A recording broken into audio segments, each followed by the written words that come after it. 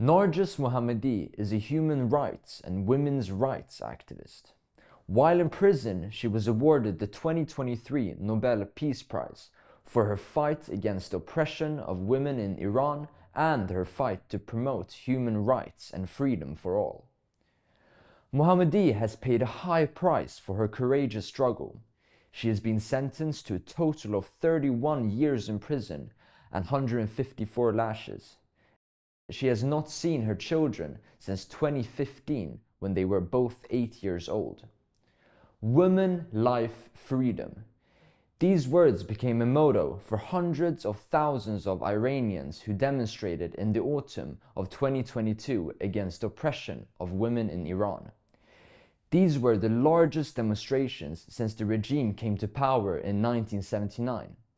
It also expresses the dedication and work of Narges Mohammadi and her message: the more of us they lock up, the stronger we become.